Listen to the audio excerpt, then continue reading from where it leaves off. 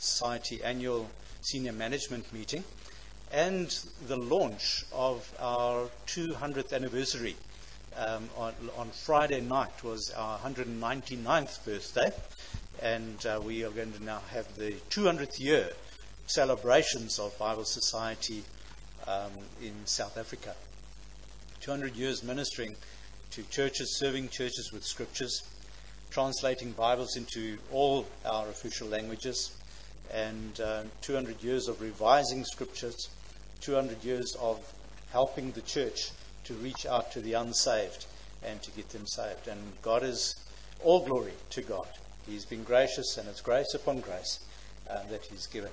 I don't know, I think my presentation's ready, and apparently this thing's got to warm up for 10 seconds first, and then we can kick off with our presentation. Our vision is a Bible for everyone. In South Africa, that is. We could go for the whole world, and we are supporting world translations to the tune of about 4 million a year from Bible Society SA. But wouldn't it be wonderful in the kingdom of God if everybody had a Bible in South Africa? 23 million people, according to Ipsos Markinor's research, don't have a Bible at all. And I think most of us are sitting there, we've got maybe 5 or 10 in our study, isn't that right? And God has blessed us in so many ways, and we really appeal to you as you look through this presentation with me to catch the vision and to get a burning in your heart to place scriptures where they're really needed, amongst the poor, amongst the prisoners, amongst the needy of our country. And God has really lifted us in our standard of living so that we can have a wonderful standard of giving as well. And what a blessing it is to be a Christian in these days and have some means to be able to help those around about. And I think we all realize that the country we're living in is supported by a handful of people. And that is, the taxes are growing, and they're going to grow more. But, you know, God has never been in anybody's debt. And when we give to the poor, we're lending to the Lord. And He always repays His debt. Always. And so it's really wonderful that God has blessed South Africa with a Bible Society that's been able to stay the course and remain unscathed and faithful to Him over the 200 years. And Dirk Givers sends regards. He said to me specially, please greet those who remember me at Durban North Presbyterian Church. We're quite close. And we do pray for each other on Tuesdays especially. We have a prayer and fasting day where the CEO and certain of the Bible Society personnel who really have a passion for what is for his well-being join him in prayer. And I think he needs your prayer. It's a big challenge, and I will tell you a little bit about that as we go through this presentation. So, firstly, let's see if this thing is working. Not working? I'm switched on. Let's see. Not.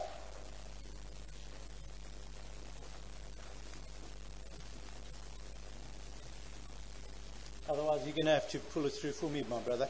Is it working? All right, it's working now. There's our mission.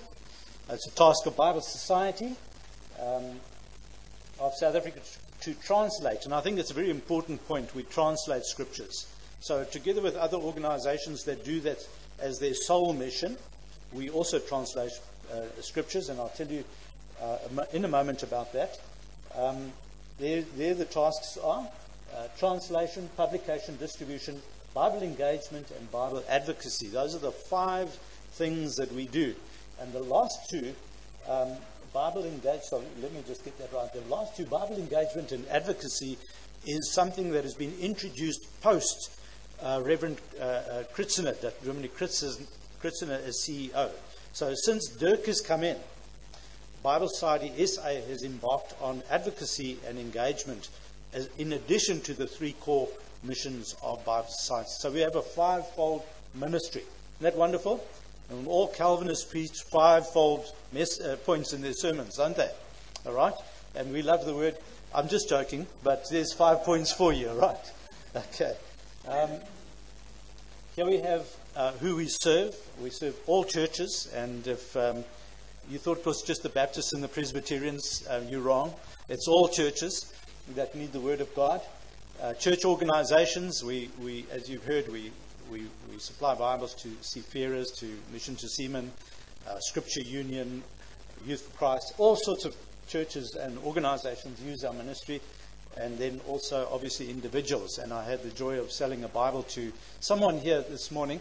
I brought Bibles for display, and she said, I want that one. So I said, I'll make a plan, but leave it here. Then we thought better of it because somebody else might buy it at the end. So she got a Bible, but I haven't come to sell today. I'll leave brochures, and we're in Mayville. It's close enough to come just into the shop if you want to get some. So the mission today is just to show you what we're doing. There's our 4 signature free grant or project grant programs that we have. The poorest of the poor. There are churches that minister into the shack areas and so forth, where people really are eking out a living on less than a couple of bucks a day. And we want to give Christians in those sort of circumstances a Bible. And so we've allocated Bibles for that. And you, through us, can be part of that. And then also prisoners. We're working very differently these days. We allocate a certain amount to the prison ministry itself, to the head of prisons and the chaplains.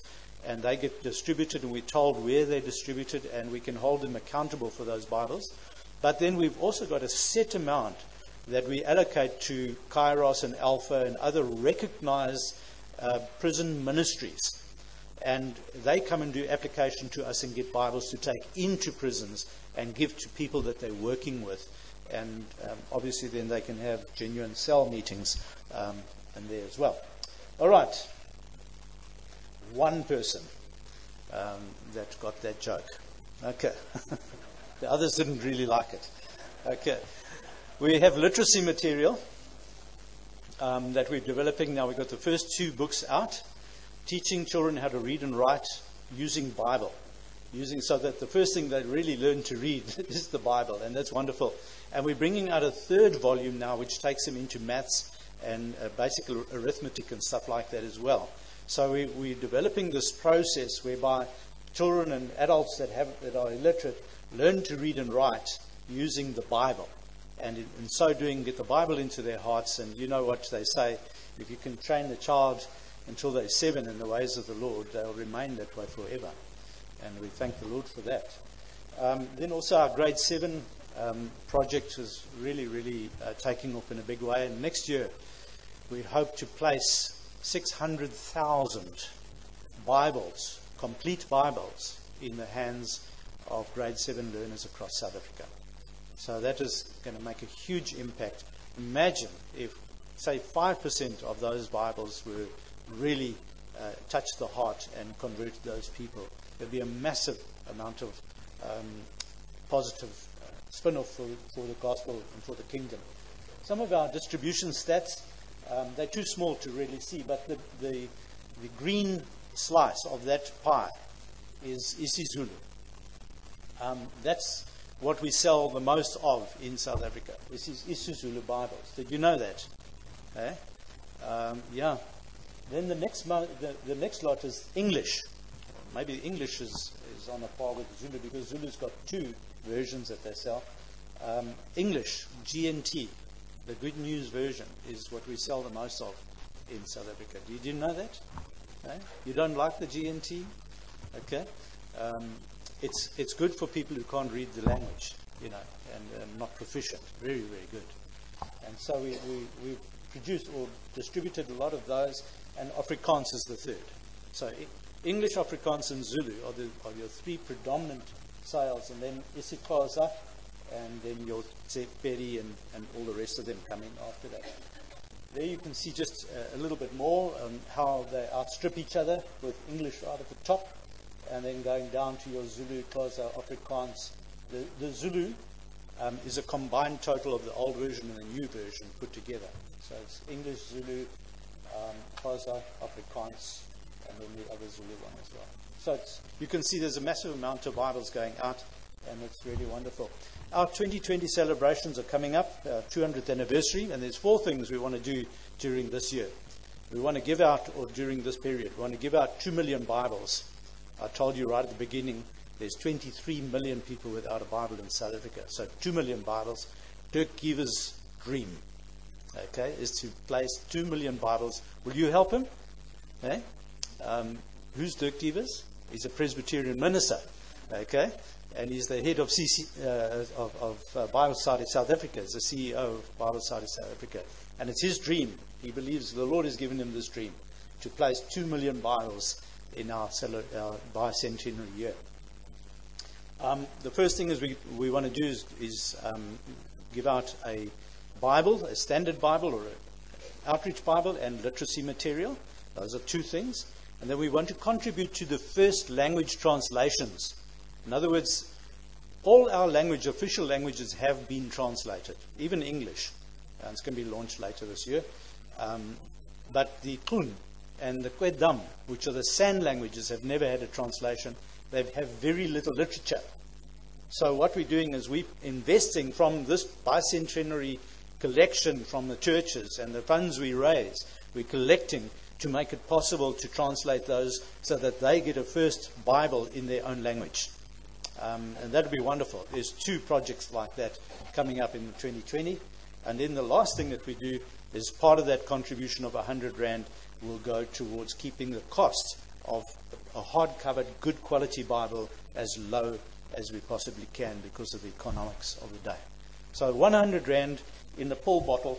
You know the little pill bottles. I got very few back last time. I think people kept them for sample bottles. These are not sample bottles. You've got to put coins in here and keep it in your safe. And you know what? 100 Rand's not a lot of money nowadays. It buys a pizza. Isn't that right? And when I look around here, if some of you make a sacrifice of 1 pizza in a year, it could help. Okay. So, no offense, please. Okay. Me too. But seriously speaking, $100 in a year is not a lot of money, and even for pensioners. I live in a place called Costa Geriatrica. That's the south coast, by the way. Okay, with all the new retirement villages opening up from Woodnum down the south coast, it's quite interesting. That's why I call it Costa Geriatrica, and I've kind of like positioned myself so that I can just retire there anyway, you know. And our church, Scottsboro Baptist Church, where I worship down 60, 70 k's from here, is made up of a lot of seniors. And they took it on themselves to raise 100 Rand per person towards grade 7 schools in the area. And I want you, the church is not very big, by the way. We have about 60, 70 members, about 120, 130 attending on a Sunday. You know what we raised? Take a guess. 14,000 Rand with little these pill bottles. Can you imagine that? It's 140 bottles. How many people are sitting here today, and how many people attend church? If each one of you commits to sacrificing that 1 pizza in a year, you could be touching the lives of untold thousands of people in South Africa for the gospel of the kingdom of God. And I think we all love the word, but love it so much that you want to share it with somebody else. One beggar telling another beggar where to find bread and helping him to find bread would be a great thing. So let me just say our 200th anniversary or our bicentenary is a big deal to Dirk and to Bible Society. And you'll be getting literature, you'll be getting pamphlets, all sorts of things during this year, just to encourage you to buy into this thing and saying that if the Lord enables you to make a sacrifice, fill one of these with a 100 Rand note, and there's some of you might want to put a few in. 5 Rand coins, 2 Rand coins. Shame, all the poor car guards are going to miss out, you know. But certainly, every one of these touches somebody's life in South Africa. Childhood literacy material, a full Bible for someone, the first language Bible translations, and keeping Bibles affordable. 4 things you can do with this. Okay, let me move on. Let me just break down what has happened during the year so far. The launch happened on Friday. The launch of our 200th anniversary happened on Friday. So we had a gala dinner with 400 people present, and the head of Bible Society International came and addressed us as a group of Bible Society staff and supporters. Our 200 million Bible project, there it is there, 2 million Bible project was launched as well, and Bible Society staff have all been encouraged to contribute 100 Rand a month to this project, and we are encouraged to take these bottles and whatever means we can to our families, encourage them. The whole staff is involved, so we're setting the example and encouraging churches to do this in a big way in 2020. Wouldn't it be wonderful if we can reach the 2 million Bibles in 2020 and our 200th anniversary, and leave a legacy for generations to come, that it's possible to do great things for God. Then you'll see the launch of the Zulu Bibles taking place in October. It was going to be July. We have been in consultation, and we've met personally with the King, Goodwill Zwelatini, and politics aside, he's the cultural custodian of the Zulu people. And so we've met with him, and we've met with Prince Buthelezi, and both of them are Anglican members and good standing. Both of them have given endorsement of the launch of the Zulu Bible to take place in Ulundi in October, when we will make known to the Zulu community of South Africa that we have a translation that has been approved by PANSALB, which is the Pan-African National Language Board. They've approved the content in terms of language, and it has been translated by Zulu-speaking people. It's been reviewed by Zulu-speaking people, not white, but African Zulu-speaking people, and it's genuine, authentic South African product for the Zulu nation. So, wonderful translation coming up. Then our birthday weekend is on the 23rd of August in Cape Town, when we'll have international guests coming in, and a big weekend of celebrations. I'm leading a group of international bike riders, motorbike riders, from Durban down the east coast all the way to Cape Town, stopping all the while we're going and dropping Bibles and placing Bibles at schools all the way down. So I'm really pumped about that, and we'll kick it off with a big devotion at Bible House, and then we'll see maybe 30, 40, 50 motorbikes roaring down. First stop is Matatiel, and then we'll be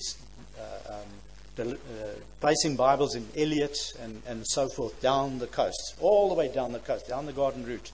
And what a wonderful time that Bible Society international riders are coming to ride with us. We've got a team that's starting in Kempton Park and going down to Bloemfontein and then cutting across the Karoo, another 30 or 40 bikes. And then we've got bikers traveling from Kempton Park to Uppington and then down the west coast. And we're all culminating on the birthday weekend in August next year, culminating in Cape Town. And we're having a mass ride through Cape Town with all other bikers that want to join us to celebrate 200 years of God's faithfulness and Bible placement at grade 7 schools all the way. And then that's not all. We've got a cycle team that's cycling from Messina to Cape Town. And they will be riding that whole way in relays. And there's a whole lot of stuff going on the birthday weekend on the 23rd of August next year. So that'll be the end of our 200th anniversary, or the actual date of our 200th anniversary. So I'm getting goosebumps about that all. Wonderful. Those that are older and are not on motorbikes, please pray for us that we don't break anything. All right. Okay. And I didn't break my foot on the motorbike either, by the way. All right. And then the last launch that we'll have in 2020 is the launch of the Afrikaans Bible in November of 2020, when the brand new Bible that is literal but in modern Afrikaans is going to be launched. It's been requested by the church, and we felt that would be a good thing to do. By the way, I forgot to mention, November this year, the English Bible for the Deaf is going to be launched. And we're working with an organization called Words in Hand, and they are going to put that text into sign language on MP3s for us as well. So I think the deaf community are really going to receive a huge blessing end of this year when that is launched. So thank you. Just one or two more things. No, nothing more. How's that? Eh? Yeah, I'm ahead of myself. Yeah, everybody's sighing a sigh of relief. Please sow into the kingdom of God. You are a church that honors and loves the Lord and respects the Word of God as the eternal, inerrant Word of God. I love working with people that have that point of view, because we as Baptists have the same point of view. You don't mess with the Word of God. It's the Word of God. And as we know, the Word never returns void. It will always accomplish its purpose. So let us get the Word out. Let it do its work in people's lives. And with your help, we can touch a whole lot more than we could have otherwise.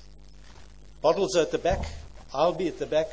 On your pamphlets is a debit order form. If you'd like to give me your name and telephone number and sign, we'll contact you. You sleep on it and we'll contact you and say, what's your bank details? How much do you want to give? Or maybe you've said, no, I've given it a second thought, don't worry. But that's also an option. And I've got a pen. Okay. All right. And I'll stand at the back table if you're into that at all. So thank you so much for listening to me so attentively. And Bible Society appreciates the Presbyterian Church. And I think you ought to appreciate the Bible Society. You have many Presbyterians involved at very senior positions in Bible Society as well. Let's make them proud as a church and support the work of Bible Society. Thank you so much. I'm going to put this off now, my brother. All right. Thanks so much.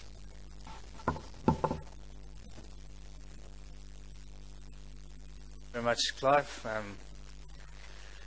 Perhaps just two testimonies about Bibles and Bible Society. As I said,